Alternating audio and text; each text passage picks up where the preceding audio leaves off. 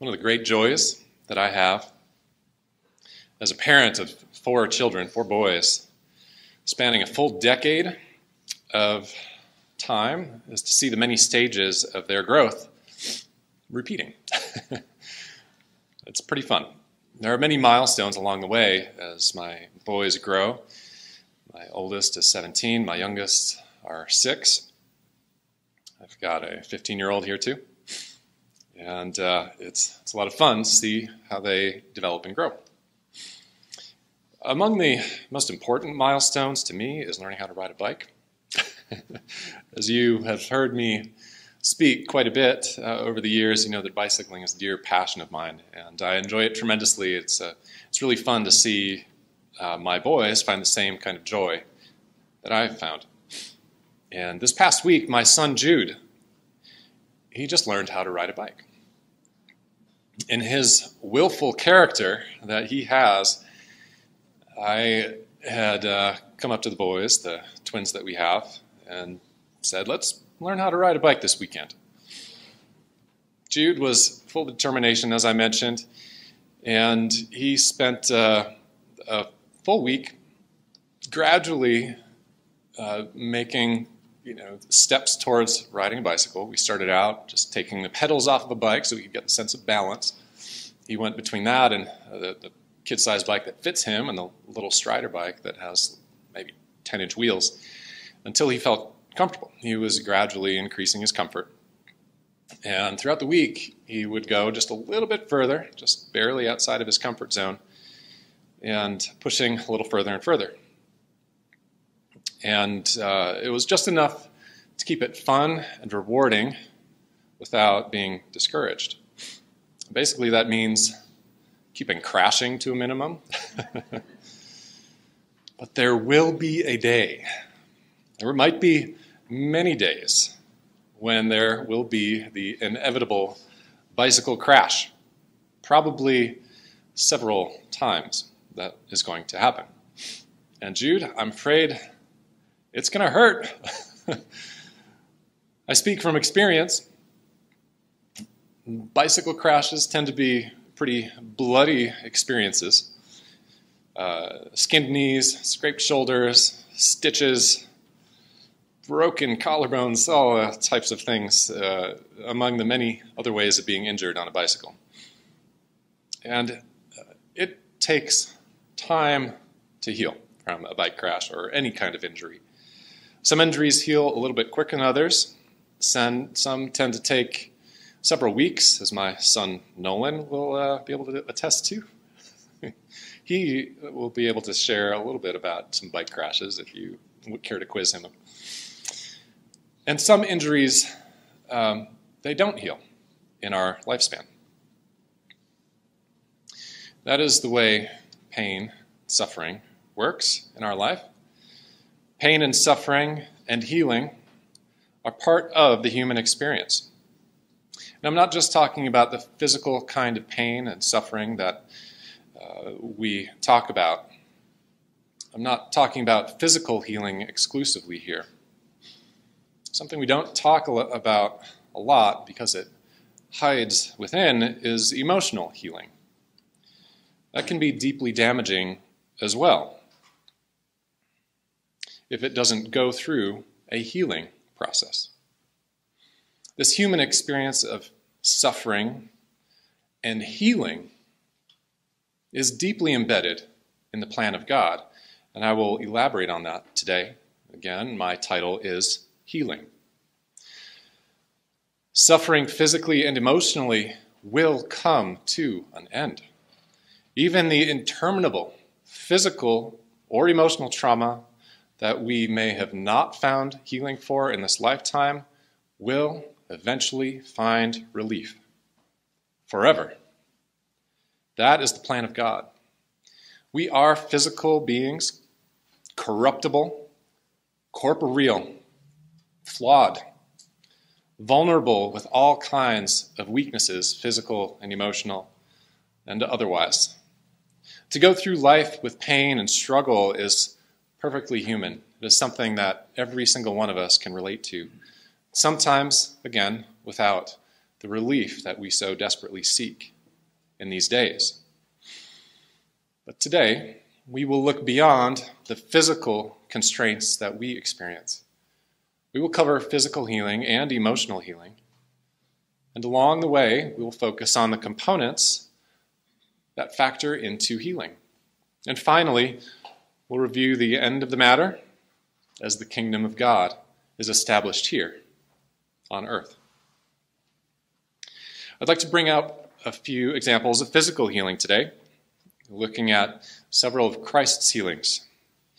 I'll begin in Luke 8 and verse 43, if you want to turn there with me, or if you want to listen along. There's going to be a lot of storytelling today. Luke 8, beginning in verse 43.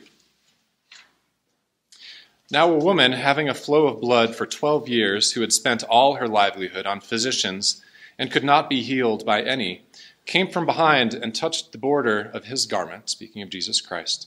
And immediately her flow of blood stopped. And Jesus said, "Who touched me?" When all denied it, Peter and those with him said, "Master, the multitudes throng you and press you, and you say, 'Who touched me?'"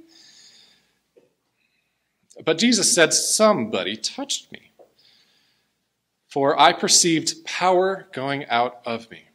Now when the woman saw that she was not hidden, she came trembling and falling down before him. Oops. I guess I did that. She declared to him in the presence of all the people the reason she had touched him and how she was healed immediately. And he said to her, "Daughter, be of good cheer. Your faith has made you well. Go in peace." After a very long time that this woman had suffered, she was so apparently desperate for healing. She had one more thing to do. In this instance, she believed that simply touching Jesus, the corner of his garment, would be enough for her to be healed. And it did. What is the element involved in her healing here? It's not a mystical healing event. It's not some kind of magic that happens when you touch Jesus Christ. Jesus declares plainly that it was her faith that led to her healing. She believed that Jesus was able to heal her, and that factored in powerfully into her healing. Her faith is what made her well. I need to talk a little bit about faith. Many of us have come to God faithfully asking for healing and not having received it in our timeline. It raises that question, what is wrong? What am I doing wrong, right? Faith is involved in healing. Quite simply, without faith, there is no reason to think that God will heal us. He still might choose to heal us, but without faith, we can have no expectation that he will. I need to talk a little bit about this element of faith. I'm reading from Matthew 13, verse 58, when he is talking about those from Nazareth, where he was from. Matthew 13:58 says quite succinctly, "Now he did not do many mighty works there because of their unbelief." Isn't it interesting how Jesus Christ, this man who was filled with the Holy Spirit without measure, couldn't do his miracles because there was no faith, no belief that he could do this. He wasn't able. Faith plays powerfully. Turning to James 1, verses 6 through 8. We read a little bit about faith and doubt. James 1 and verse 6. "But let him ask in faith with no doubting, for he who doubts is like a wave of the sea driven and tossed by the wind. For let not that man suppose that he will receive anything from the Lord. He is a double-minded man, unstable in all his ways." When we apply this concept to healing that we might ask for, it is so important that we believe that God will heal us. It will be on his own terms. That is something we need to realize, however. It is not on our terms. Once we turn our request over to God with faith, we can be certain that he will do it on his terms. He will give us the healing that we need, that he believes that we need the most.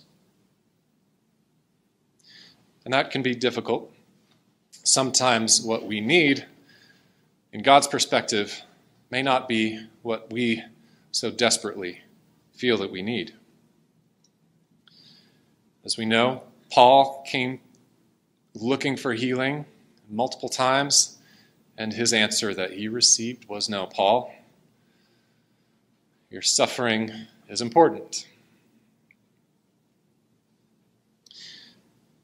So moving on from that, I do want to talk more about healing.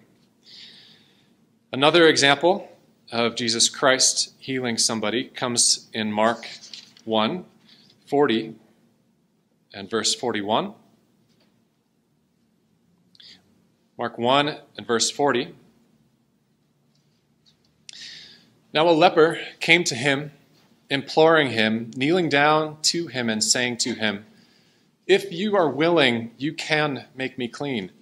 Then Jesus, moved with compassion, stretched out his hand and touched him and said to him, "I'm willing, be cleansed." As soon as he had spoken, immediately the leprosy left him, and he was cleansed. This shows another example of someone suffering from a scourge of seemingly interminable illness. This shows the same kind of faithful belief that Jesus would heal him that we had read about earlier. But in this instance, we see something else being picked up in this moment of healing. Did he pick up on it? What was it? This time we see Jesus is moved with compassion. When was the last time that you could empathize with someone else's suffering so that you were moved? That's what Jesus felt, that compassion. When was the last time that you were in need of somebody else's compassion? Desperately hoping that someone could just understand you, what you're going through, from within your own skin. That's what this man needed. Jesus Christ knew that's what this man needed. He was moved with compassion. That is the element that was included in this moment of healing. Jesus Christ has compassion for us when we come to him seeking for it humbly.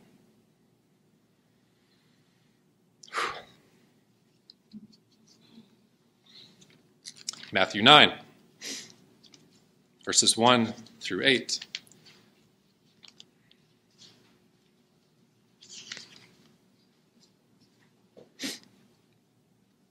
We read another example of healing, and this time picking up something new. Matthew 9, verse 1. Again, speaking of Jesus, so he got into a boat, crossed over, and came to his own city. Then behold, they brought to him a paralytic lying on a bed. When Jesus saw their faith, he said to the paralytic, "Son, be of good cheer. Your sins are forgiven you." And at once some of the scribes said within themselves, "This man blasphemes." But Jesus, knowing their thoughts, said, "Why do you think evil in your thoughts? For which is easier to say, 'Your sins are forgiven you,' or to say, 'Arise and walk'? But that you may know that the Son of Man has power on earth to forgive sins." Then he said to the paralytic, "Arise, take up your bed, and go to your house." And he arose and departed to his house. Now when the multitude saw it, they marveled and glorified God, who had given such power to men. Once again, we see faith involved here. People in this situation were faithful. They brought him a paralytic on a bed, a man who could not move. He was brought to Jesus, and what did Jesus say, seeing this man who was clearly coming to him for healing? Well, he didn't heal him physically right away. But he told him something else. He said, "Your sins are forgiven." Pretty interesting. Only after that moment when he offers forgiveness did Jesus heal this man who couldn't walk. We see forgiveness taking place in parallel with this physical healing. Jesus Christ came to this earth to offer us relief for physical healing, as we are thinking about today, removing illness and sickness so that physical life can be enjoyed unencumbered, but also a different kind of healing, healing of our sins, removing that penalty of damage that we have done to ourselves so that we can be healed and enjoy eternal life unencumbered. Healing and forgiveness, as we will elaborate today, are very close cousins. In this example, we can see that Jesus Christ offers up both in the same instance. I want to talk about this element of forgiveness in more depth today. Forgiveness is a type of healing. Let's turn to Psalm 103 and read in verse 3.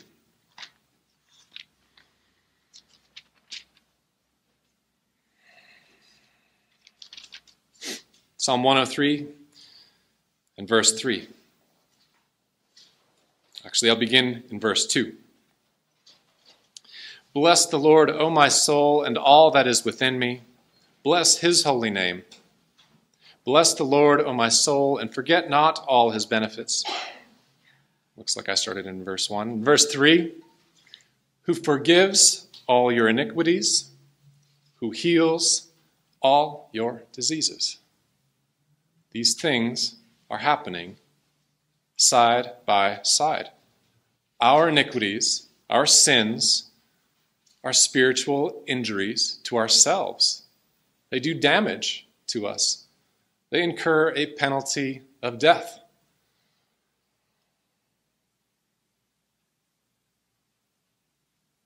The only way we can recover from this is through God's forgiveness. God desires to heal us from our diseases as well, giving us physical relief.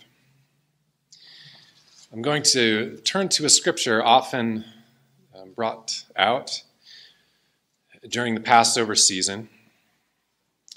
This is from Isaiah 53, verses 2 through 6.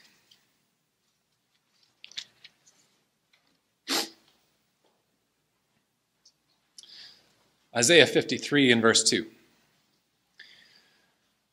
This is speaking of Jesus Christ. For he shall grow up before him as a tender plant, and as a root out of dry ground. He has no form or comeliness, and when we see him, there is no beauty that we should desire him. He is despised and rejected by men, a man of sorrows, and acquainted with grief. As we hid, as it were, our faces from him, he was despised, and we did not esteem him. Surely he has borne our griefs and carried our sorrows, yet we esteemed him stricken, smitten by God, and afflicted. But he was wounded for our transgressions, he was bruised for our iniquities. The chastisement of our peace was upon him, and by his stripes we are healed. As all we, like sheep, have gone astray, we have turned every one to his own way, and the Lord has laid on him the iniquity of us all. The role of Jesus Christ is so important for us to understand. Again, we usually cover this during the time of the Passover when we consider the role of Jesus Christ in sacrificing his life for us to heal our sins, but also to heal our physical ailments. The suffering that he experienced was physical, but it was so emotional too. He was carrying our sorrows. He did that for us so that he could understand firsthand what it is like to be human, to have compassion for you and me, what we go through, what we struggle with, our pain, our sorrow, our trouble. He did this to cover our sins, to heal our iniquities, and he did this to heal us physically as well. Going further on this element of forgiveness and how it relates to healing, Ephesians 4, reading verses 31, 32. This is Paul giving an admonition to the Ephesians, telling them how to behave. Ephesians 4 and verse 31. Let all bitterness, wrath, anger, clamor, and evil speaking be put away from you with all malice. And be kind to one another, tender-hearted, forgiving one another, even as God in Christ forgave you. Anger begets more anger. Evil begets more evil. This is, of course, in the context of malice. Malice being that intention of hurting somebody else. But boy, it can sure sneak up on us, can't it? Sometimes we don't even realize if we're intending to hurt somebody in our heart, making that flaw. It can be sneaky. But the instruction that we have from Paul here is to be tender-hearted. Consider the compassion that Jesus Christ had when he healed the leper.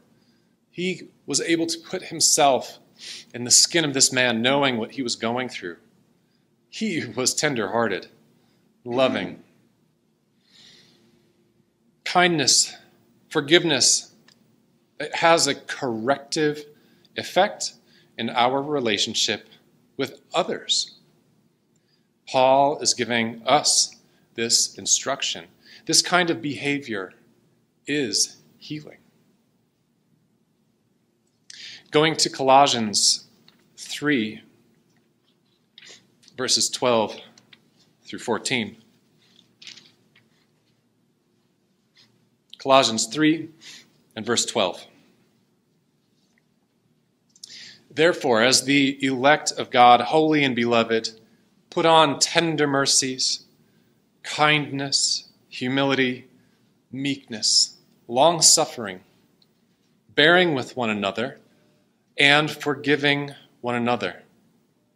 If anyone has a complaint against another, even as Christ forgave you, you also must do. But above all these things, put on love, which is the bond of perfection. That's our example to follow. Forgiveness is, of course, an expression of love for another.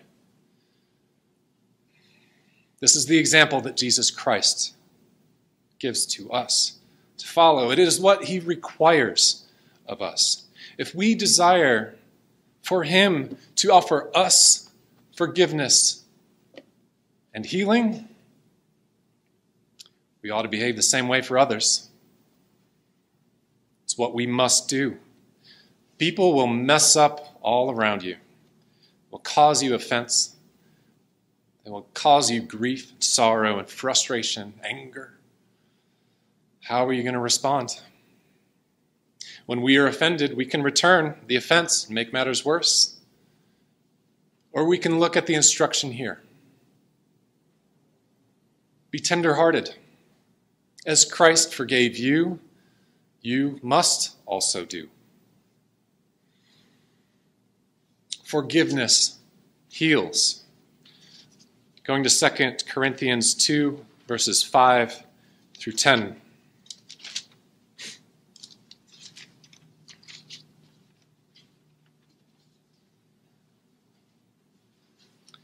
Second Corinthians 2 and verse 5. But if anyone has caused grief, he has not grieved me, but all of you to some extent, not to be too severe. This punishment which was inflicted by the majority is sufficient for such a man, so that, on the contrary, you ought rather to forgive and comfort him, lest perhaps such a one be swallowed up with too much sorrow. Therefore, I urge you to reaffirm your love for him. For to this end I also wrote, that I might put you to the test, whether you are obedient in all things. Now whom you forgive anything, I also forgive. For if indeed I have forgiven anything, I have forgiven that one for your sakes in the presence of Christ. In this instance, Paul appears to be speaking about someone in the congregation. This one, again, apparently experienced some sort of punishment for what he did. And what does Paul say? Enough. You've let this man be punished. Now, forgive him. Comfort him. If you continue in punishment, what will happen? He will be overcome with too much sorrow. That does damage. Reaffirm love for this man.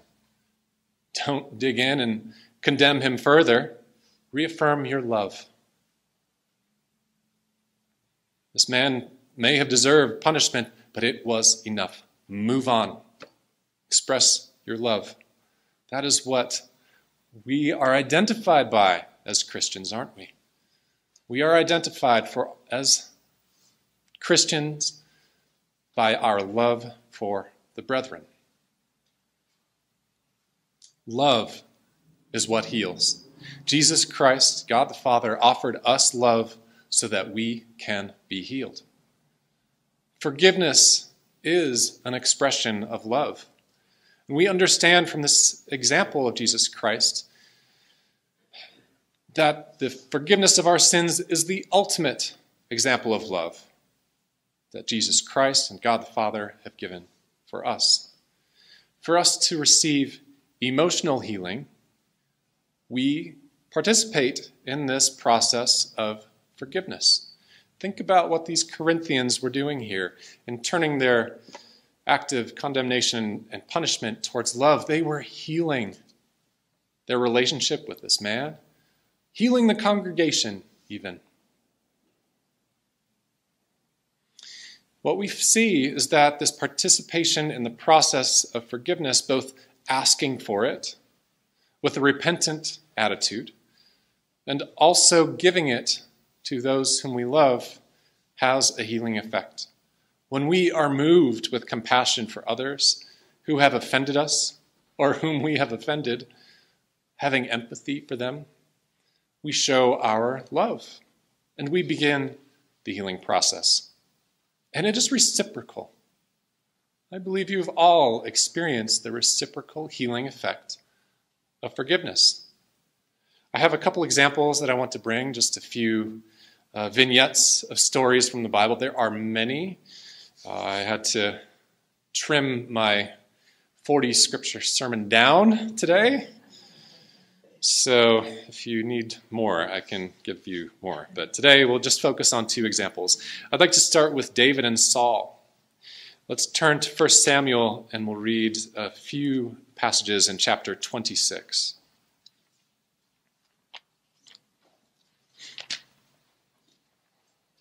1 Samuel 26, and I'm cutting in here in verse 7. To give you a little bit of context, David, as we know, was pursued by Saul, who was threatening his life. David was having to hide, run away, flee from this wrath of Saul. And here we see a moment where David has Saul and his company trapped. 1 Samuel 26, beginning in verse 7. So David and Abishai came to the people by night, and there Saul lay sleeping within the camp, and with his spear stuck in the ground by his head. And Abner and the people lay all around him. Then Abishai said to David, God has delivered your enemy into your hand this day. Now therefore, please let me strike him at once with the spear right to the earth, and I will not have to strike him a second time. But David said to Abishai, do not destroy him, for who can stretch out his hand against the Lord's anointed and be guiltless? David's life is in jeopardy here. He could put an end to it in a moment, in an instant. He had an opportunity to kill his pursuer, to put an end to this thing, again, returning wrath for wrath. But he refused because it would have been sinful to do so. You could say also that David was moved with compassion for Saul, not to do him this harm, but to correct things in their relationship, to forgive him in a manner of speaking, and offer him this mercy.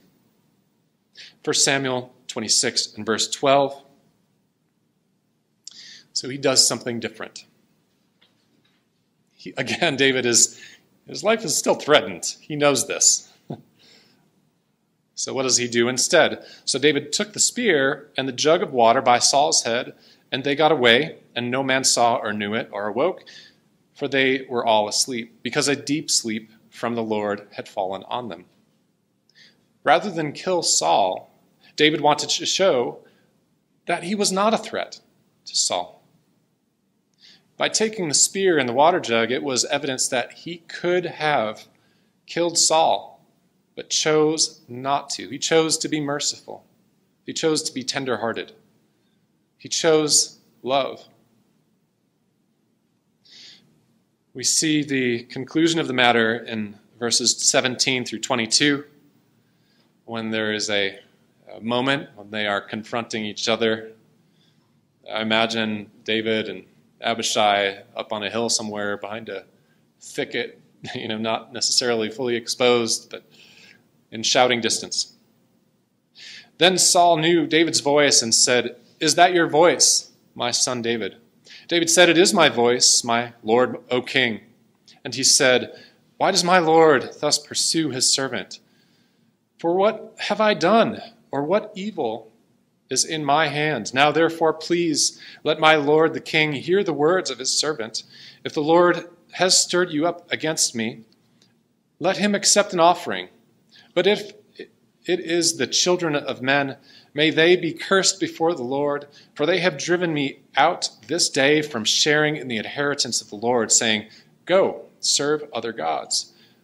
So now do not let my blood fall to the earth before the face of the Lord, for the king of Israel has come out to seek a flea, as when one hunts a partridge in the mountains." Then Saul said, "I have sinned. Return, my son David, for I will harm you no more. Because my life was precious in your eyes this day, indeed, I have played the fool and erred exceedingly. And David answered and said, here is the king's spear. Let one of your young men come over and get it. Here we see an act of mercy, of love, of forgiveness, and healing. This relationship between these men is healed, at least in part, at this moment. Prior to this moment, Saul was ready to run David through. We can be sure that this healing moment was not a simple thing to do, but these men, they understood each other at that moment. They forgave each other. We can understand why David was a man after God's own heart. He was moved for compassion for his enemy. And he chose to be compassionate, tender-hearted, empathetic, and loving instead of respond with violence to his threat. Another example of forgiveness that we see has to do with Joseph and his brothers. This will take us back to Genesis chapter 45. I will begin in verse 1. Genesis 35, beginning in verse 1. Of course, did I say Genesis? Yes. Let me make sure I'm getting this right here. I'm on.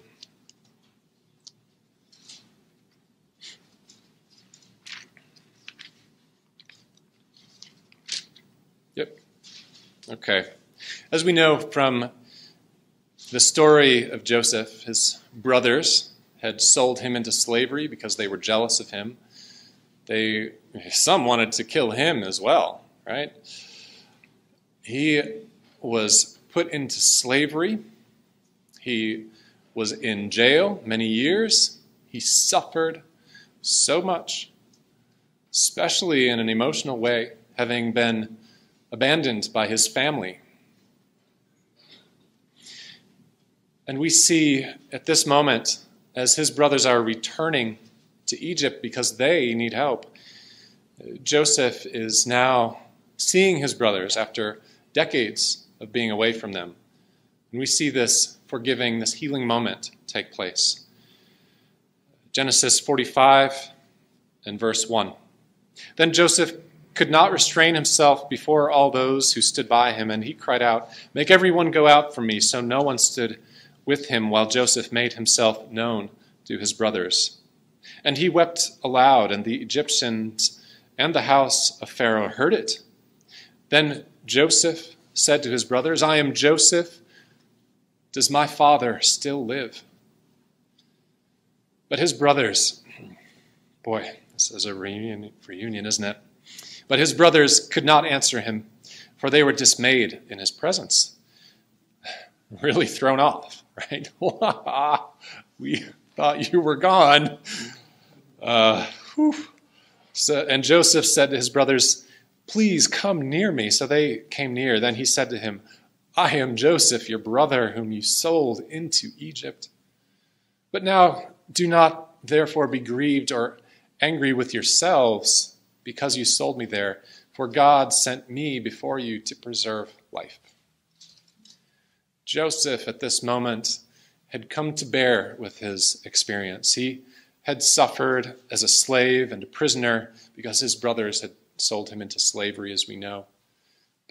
Joseph knew that it was purposeful, that it was meaningful, that it was to put him into a position so that he could offer his services in a way that he may not have been able to had it not happened. Of course, Joseph is careful. Preceding this moment, he had been careful with his interactions with his brothers before this point.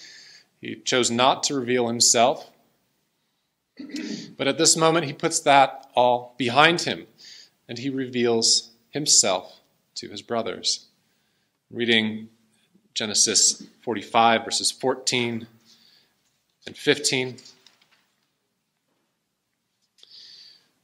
Then he fell on his brother Benjamin's neck and wept, and Benjamin wept on his neck. Moreover, he kissed all his brothers and wept over them. And after that, his brothers talked with him. At this moment, we can see the healing process take place.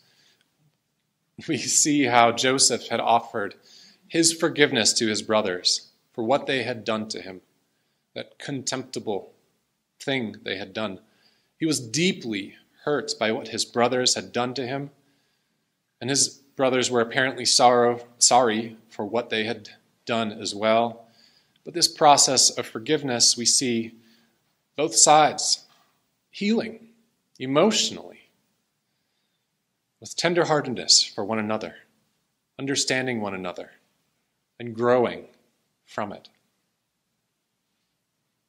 Now, in looking at these examples where forgiveness has opened the door to emotional healing and part of the healing process, it's important to consider the opposite side of forgiveness. The opposite side of the coin, rather, of forgiveness is repentance. Repentance plays a very important role in healing as well. Repentance precedes forgiveness, but we'll take a look and see this role of repentance as it relates to physical healing as well. I'm going to 2 Kings and reading verses from chapter 20, verses 1 through 6. This is a story about Hezekiah. He had suffered. His life was in danger, and he found healing following his repentance. 2 Kings 20, beginning in verse 1. In those days Hezekiah was sick and near death, and Isaiah the prophet, the son of Amoz, went to him and said to him, Thus says the Lord, set your house in order, for you shall die and not live.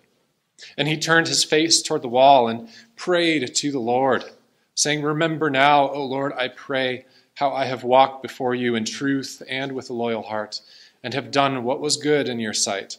And Hezekiah wept bitterly. And it happened before Isaiah had gone out into the middle court that the word of the Lord came to him, saying, Return and tell Hezekiah, the leader of my people, thus says the Lord, the God of David, your father, I have heard your prayer. I have seen your tears. Surely I will heal you. On the third day you shall go up to the house of the Lord, and I will add to your days 15 years. I will deliver you and this city from the hand of the king of Assyria, and I will defend this city for my own sake, and for the sake of my servant David. David faced the prospect of death. He was sick, near dying. God tells him, this is it, it's over. And in response, Hezekiah contemplated something. We don't read exactly what that was, but his bitter weeping, we can see here as an act of humility towards God. His healing came after he had humbled himself before God with a repentant heart. Interesting how repentance plays a role in physical healing. 2 Chronicles, chapter 7, verses 13 through 15. 2 Chronicles 7, verse 13. When I shut up heaven and there is no rain, or command the locusts to devour the land, or send pestilence among my people, if my people who are called by my name will humble themselves and pray and seek my face and turn from their wicked ways, then I will hear from heaven, and I will forgive their sin and heal their land. Now my eyes will be open and my ears attentive to prayer made in this place. Healing is a result of humility before God. Turning from sin and wickedness precedes forgiveness, precedes the healing, in this case, healing of the land. If we want God to hear our prayers, including our prayers for healing, we must be humbled and repentant, asking him for mercy. Because we are sinners. We need healing, inside and out, physically and spiritually. Reading Psalm 6, verses 1 and 2. Psalm 6 and verse 1. O Lord, do not rebuke me in your anger, nor chasten me in your hot displeasure. Have mercy on me, O Lord, for I am weak. O Lord, heal me, for my bones are troubled. The fear of God that we see here expressed because of the sins that David is cognizant about in his life.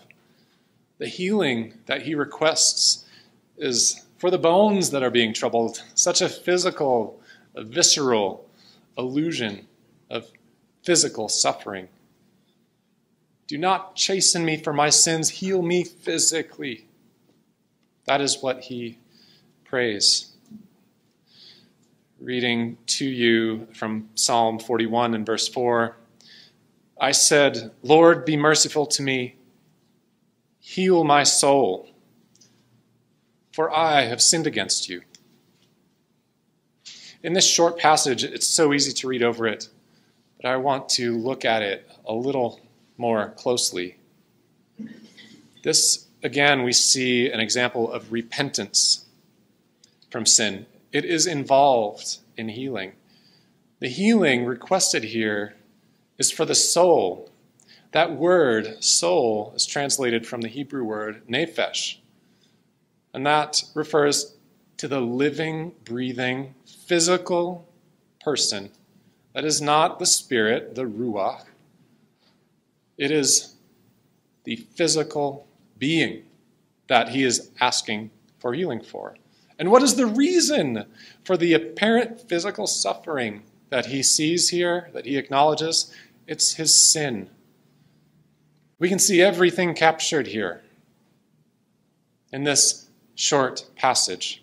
The emotional anguish, the physical suffering, going to God with a repentant, humble attitude and an open heart, pleading for mercy, pleading for compassion, pleading to God to heal it all.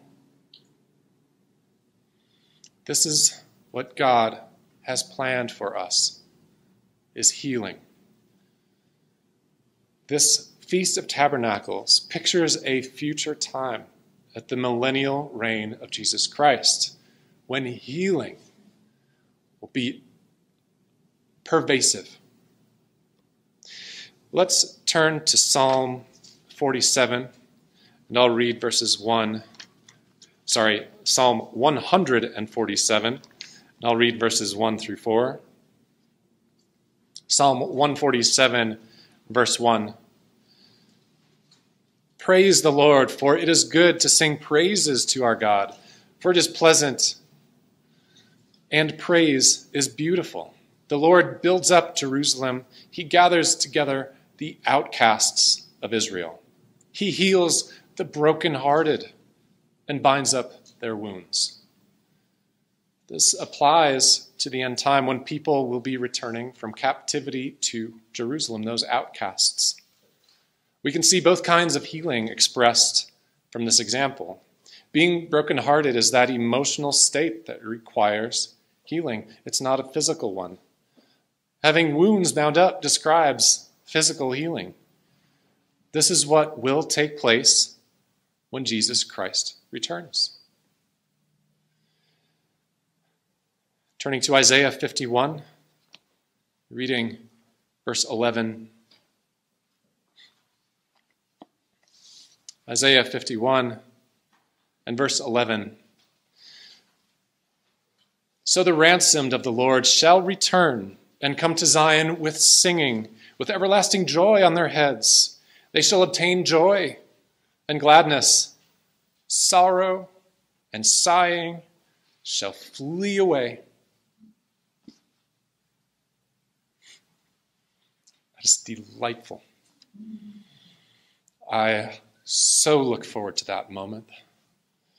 This describes those people returning from their time away. When they have suffered, those moments of trouble will be gone. Isaiah 65, verses 18 and 19. Isaiah 65 and verse 18. But be glad and rejoice forever in what I create. For behold, I create Jerusalem as a rejoicing and her people a joy. I will rejoice in Jerusalem and joy in my people. The voice of weeping shall no longer be heard in her, nor the voice of crying. It's all gone. All of it. Even the interminable stuff. It's terminated. In the kingdom of God, there will be a complete change where sorrow, pain, suffering, they are gone. Healing will be everywhere. Isaiah 35, verses 3 through 10. Isaiah 35 and verse 3. Strengthen the weak hands and make firm the feeble knees. Say to those who are fearful-hearted, be strong, do not fear. Behold, your God will come with vengeance. With the recompense of God, he will come and save you. Then the eyes of the blind shall be opened. The ears of the deaf shall be unstopped. Then the lame shall leap like a deer. Frank, I'm looking forward to seeing that. Not that you're lame, but you know. It's the deer part that I want to see. And the tongue of the dumb shall sing, for waters shall burst forth in the wilderness and streams in the desert. The parched ground shall become a pool, and the thirsty land springs of water. In the habitation of jackals where each lay, there shall be grass with reeds and rushes. A highway shall be there and a road, and it shall be called the highway of holiness. The unclean shall not pass over it, but shall be for others. Whoever walks the road, although a fool, shall not go astray. No lion shall be there, nor shall any ravenous beast go up on it. It shall not be found there. But the redeemed shall walk there, and the ransomed of the Lord shall return and come to Zion with singing, with everlasting joy on their heads. They shall obtain joy and gladness, and sorrow and sighing shall flee away. It's gone. Feels like the opposite sometimes when sorrow and sighing come rushing in. It's going the opposite direction. Scripture we love to read from Revelation 21, verses 3 through 7, about this time when the kingdom of God is established. Revelation 21 and verse 3. Let me get there first.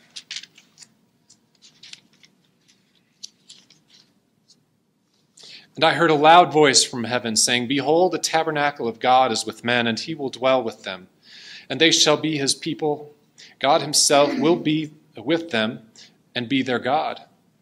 And God will wipe away every tear from their eyes. There shall be no more death, nor sorrow, nor crying. There shall be no more pain, physical or emotional, for the former things have passed away.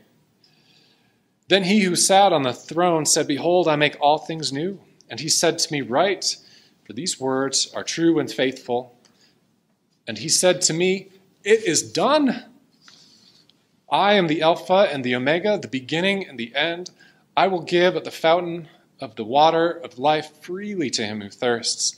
He who overcomes shall inherit all things, and I will be his God, and he shall be my son. When Jesus Christ is here on earth establishing his kingdom, there will be a whole lot of healing going on. This speaks about the glorified, perfect state of people at that time when there is no more death. All the grief, all the mourning, the suffering, the pain, the agony, it will go away. In our lives, there's no shortage of pain and suffering and struggle.